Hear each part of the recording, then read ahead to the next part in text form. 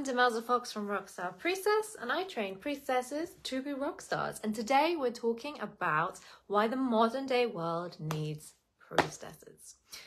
When we think about priestesses, we often think of beautiful ancient temples with the rolling waves breaking the shore and these women draped in beautiful fabrics walking in procession and doing old-timey priestess things. Who knows? Burning incense, dancing for a statue, all that stuff. And the idea of a priestess as imagined through this ancient lens is quite hard to recognize with everyday life, with the modern world. And the function of the priestess has been lost so much in the mists of time.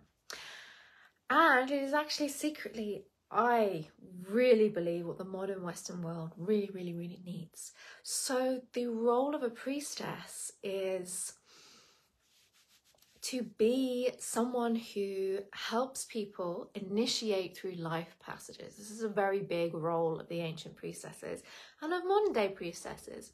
In ancient times, we have stories of high priestesses officiating ceremonies for rites of passage. So we would have young boys and young girls would go to the temple to initiate into the youth phase of their life, or attending the big festivals when they're entering their maidenhood phase, or whatever. The life of the temple, and by extension the rites and roles of the priests and priestesses in there, would help people initiate in and really anchor in the different phases of their life. And this is very clear in ancient Greek Hellenistic religion. That's what priestesses did, but also in ancient Greece, priestesses were kind of regular people too. So it's both and. And in the modern world, we don't really have those rites of passage. We don't have anything to step into or initiate into in our Western world other than marriage. Marriage is the big boy. Marriage is the big thing that everyone can go wild for. And man, oh man, do people go wild for it. Why else do you think people spend 10 grand, 20 grand, 30 grand, 40 grand on one day, on a wedding? Because it's the only rite of passage they're going to get. And that's why people think about it. That's why people dream about it. That's why people initiate into that rite of passage, regardless of whether they're actually in the right place to do it or not. Yeah? It is such a big thing, and it means so much to us to have these rites of passage thresholds. And if you've ever had one, you know how meaningful and important it is. And when we're in an anchorless world, because I really believe that these rites of passage provide anchors in our life.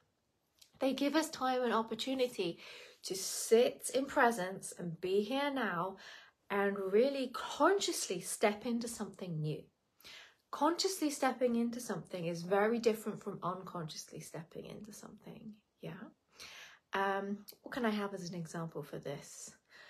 Consciously choosing and making a commitment and telling people, right, I am going to start running.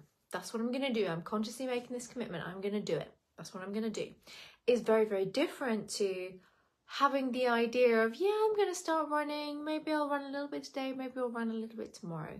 Yeah. When there's conscious intention behind something, it makes something anchor down and feel more in this world. And when we only have one rite of passage, we only have weddings, all of our desires and everything that would have been taken across all the different rites of passage we could step into as human beings. We could have rites of passage for menarche, when women and girls step into they're having their first moon blood. We could have youth rites of passage where where boys are stepping up into men. We could have rites of passage for kids where they're getting bigger now, so they're taking responsibility for something. We can have rites of passage for first time you have sex. We could have rites of passage for divorce, for croning, for queening, for moving on from one phase of your life into another. Like a divorce ceremony or a breakup ceremony can be a rite of passage. A miscarriage ceremony can be a rite of passage. I've quit my job, I'm moving on ceremony can be a rite of passage. And this is what priestesses do. We hold these rites of passages for people. And not all priestesses do it in exactly that way. And not all priestesses are specifically rites of passage ceremonialists, but this is one of the really important roles that the modern priestess has. Our world is desperate for some kind of rite of passage. We are passageless. We are just fumbling around and it feels like everything just molds into the next bit of life and there's no conscious intent. So as a priestess, we are able to offer this place for people to choose from consciousness. Okay, this is what I am choosing to step into. I'm doing my rite of passage now. Okay, this is what has happened in my life and I am going to look at it and come to terms with it and step through this rite of passage. That is what priestesses do. And expanding on this path of the modern day priestess, just like in the ancient temples and times where the temple was the hub of the whole community. Everyone would have been involved in the temple all the time. It would have been the place you went to for all sorts of stuff. The priestess is also someone who creates circles and communities, who creates places for people to come and connect with each other. And that's another piece of why the modern world needs priestesses, whether or not they're doing it very obviously or very subtly, because our world, even though we have so much knowledge, we have so much mind stuff going on, we have the internet, we have thousands of books, we have all this written knowledge, we are missing this heart connection and this ability to be vulnerable and connect with other people. And as we all know, this stuff is really, really cool, but this is the stuff that makes life worth living, yeah? And priestesses, part of what they do is they provide the opportunities and they set the scene so that people can open their hearts and connect with others and have permission to be vulnerable and be guided to go within and look at themselves and explore their inner world. Because the priestess archetype and what the priestess holds in the modern day world, man, it's so different to what we've been told, like for the last 5, 6, 7, 800 years. Our priestess is not like a Christian priest who holds the only pathway to God, who you're only going to learn about God through that person who is your intermediary. And by intermediary, I mean they are the person who holds and controls your access to the divine. A priestess is a gatekeeper. And what she does is she helps people open their own gates to the divine. And their pathway to the divine might be nothing like yours, but that's cool because we know that all pathways to the divine, they're all going the same way. They've just got different costumes, yeah?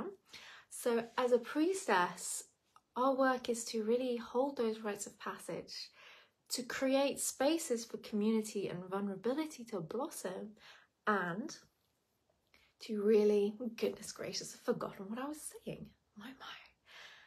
And to really help people find their own connection with their spirituality in whatever way that works for them. Whether that's through meditating for 2 hours a day or whether that's through spending Sunday mornings going through an art gallery. We're opening people up to that presence of the sacred in our physical world. And these are all things the modern world needs. We need those rites of passage. We need to feel conscious and directed in our lives and anchored in what happens. We need that connection and that ability to be vulnerable and to feel loved more than ever. Holy moly. We all know this after the last few years. There is so much discord and disconnection that needs something to soothe it. And we need to be able to open up to how divine and beautiful and magical the world is, so people don't get stuck in these patterns of deep sorrow and hopelessness and terror and fear and believing we live in a flippin' awful, terrible world. Because when we open to that divine, when the physical world and the money and the news, when that's all there is, it's overwhelming. But when you can go within and see that spiritual universe within you, and when you can see the world and see the beauty in it, your life is just so much better. I really believe that modern day priestesses are so needed. I also believe that most of the world does not know that what they are looking for is a modern day priestess. But never mind, we are here and we're gonna get to them anyway.